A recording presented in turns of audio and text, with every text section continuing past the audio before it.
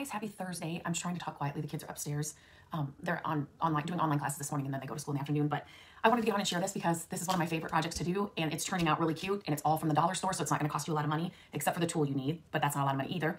But I thought I would share. So this is my finished one. So it's just a simple fall garland. I'll show you how I did the back. But look, I love the way, and I always forget to say this. If you can see me and hear me, let me know. It's super dark outside, so I'm trying to turn this. Maybe we can do it like this. These lights on so that you guys can see me, but they just look like real leaves. And I did this with Christmas trees last year.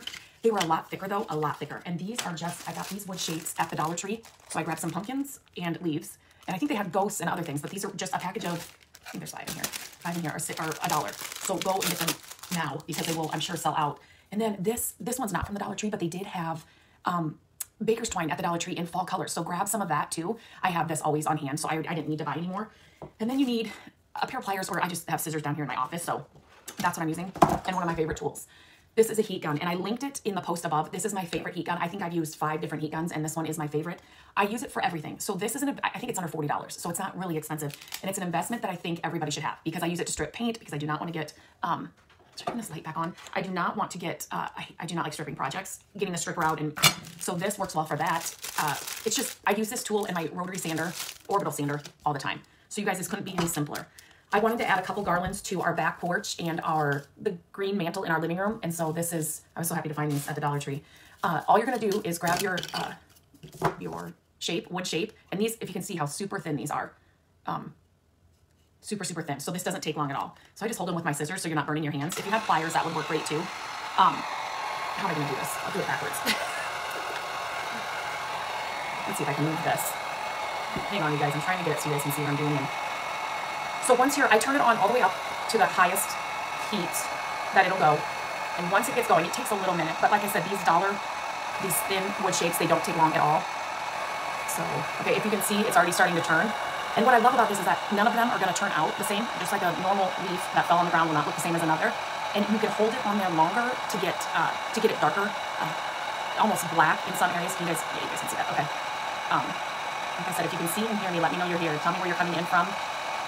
I'm hearing that the West Coast is tons of fires, and Utah got almost like a storm that we got the other day with the high winds. This weather is just crazy. I hope everybody is okay.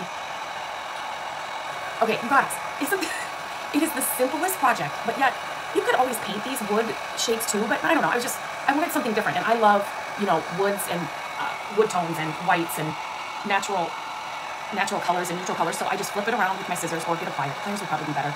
I just didn't want to run outside and get them. It's raining. So I like to do some of them lighter and some of them darker. And then around the edges, they kind of get darker anyway. Okay. And then, so you can see, let me grab it. It smells like, I don't know, popcorn or something, but you guys, how simple. You could stain them, but I like that the heat gun gives it a variation, so it's not the same all across the board.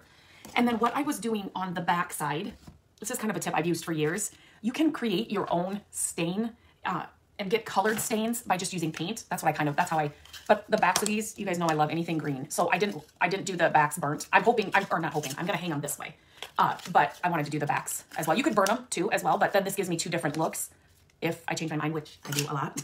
So anyway, so what I do to make this stain, or like a colored stain, this is my favorite green color from Dixie Belle, collard greens. Oh my goodness, it's so good. It's kind of like an army green. And then I have this lid from one of my glass jars, and I just put water in there. And literally all you want to do is you want to get some of the paint and then mostly water. And then I just do this. Can you guys see? So I just have one of Gabrielle's construction paper things here. And so I just I try to dry off my brush. And it's just kind of, it looks like a stain then. And a lot of us, you could use craft paints. It doesn't have to be this paint. It could be wall paint that you have, whatever paint you have. Just thin it out really, really well with water. And then it's like a stain. And you can have whatever color you want. Mix a couple of paint colors together. Or, see, I really like this green, so I think I might do one garland just like this. Or mix them. So I'll do some of the leaves like this. I'll put them on the string. Some of them facing this way and others facing the other way. But then look, that's just like that light I have on is it's just like a green stain almost, without having to go buy a bunch of stains and a bunch of paints and a bunch of, just thin out your paint. And if this is too light, just add more paint and thicken it up and then just go over it darker. Or here, I'm just doing a second coat and it's getting darker with the same. So that's kind of a tip for how to kind of get a colored stain without having to buy all those products. And then literally all I did was just use the twine. And let me see here. I kind of just threw this in a pile, so maybe I can. So they don't move. So I string the first one on, and then I leave myself some because this is what I'm going to hang it by. But then I string it on and I tie a knot at the top. And then the next one I put on, I tie a knot. So then they're not moving all around. I mean, you could have them moving around if you wanted to, but then they're kind of, and you could measure this so it's perfectly evened out, but I don't ever do that. I just kind of eyeball it. And then at the end, I just kind of make a loop. And then you can hang it that way. So this only has 5 on it. I'm going to make a longer one for our mantle. I will hang this probably up in our porch, but I just love the look of this burnt leaves. They actually look like these. And it looks really cool on the, I'm going to do the pumpkin quick. It won't take long. But I like the way the pumpkins look too. So on the pumpkins, I thought maybe I'll paint them and I'll see if I can, oh my gosh. If I can paint them and then, okay, I got to kind of switch my chair around. Paint them and do the burnt over it and see if that did something and kind of gave an aged painted look. It didn't work very well. It just kind of grayed the cream colored paint I put on there. So then when I did the pumpkin like this, I just like it. So on the back of these, the heirloom pumpkins, do you guys like heirloom pumpkins? They're so pretty. They are kind of the color of this green I just did. But you could do an orange on the back, an orange stain with your paints. Kind of do a burnt orange color, which I love burnt orange for fall. Oh my gosh, I'm seeing so, you're in Jersey and a mild earthquake. What is happening, you guys? We just discovered that we haven't had rain since the storm. And so, see, I left that on there. So I was looking at your comments. So it got a little darker, but I can just even that out and just hold this on the lighter areas and it'll even out. But we found out that the storm did hurt our porch, our back porch roof more than we thought it was. And so now that it's raining, we're getting rain inside the porch. So I'm telling you, 2020. Oh, I'm over it. Okay, see, so if I just hold it on and then it'll just kind of even out. But again, I like that variation. And you can burn the edges of your wood shapes too, and just kind of give that definition. But anyway, I love the way the pumpkins look too burnt. And like I said, you can even use like these craft paints. This is too orangey orange. I would want to add a darker color to this to make it more burnt orange or some red or something to it. But again, just thin out your paint really, really well. And then it's kind of like a stain. I'm going to do those edges. I'm going to do those edges a little bit darker, but just a simple project. Oh, you're welcome, Nicole. Thank you for saying that. I did this last year with, check out the post that I linked above. I did it with Christmas trees. It's like one of my favorite projects ever. And I actually, I could show you, I could do that with these. So, hang on a second. So this is, with the Christmas trees, I added wood beads in between them. And now I just thought of that. Again, you could stain these beads and thin out your, thin it out or paint them a full color. I think on the Christmas ones, I actually did paint them greens and whites because I love green, but I have some fun yellow ones in here for fall. So you know what? I might do that between these. We'll see what happens. We'll see how crazy I get. But I will put this all on the blog once I get it done and get some photos up so then everybody can find the products and what I use. But go to your Dollar Tree and maybe other dollar stores have it. We just have Dollar, I always get them messed up, Dollar General here and Dollar Tree. I think that's all we have, but I think there's other dollar stores around. So head there and see what shape. The ghost would be really cute too. I don't really decorate for Halloween anymore now that the kids are older, but the ghost would be really, really cute. Chilly in New Mexico. Yeah, it's chilly here. Now, we actually turned the heat on last night because it was so chilly, but I hate to do that. Go straight from air conditioning to heat. I turned it off this morning really quick, but tomorrow or next week it's supposed to be 80 again, so it's crazy weather. Pennsylvania. Yes, Cassie. Okay, you're in Iowa City. Yep. We didn't have rain forever. Now we're having a week of rain.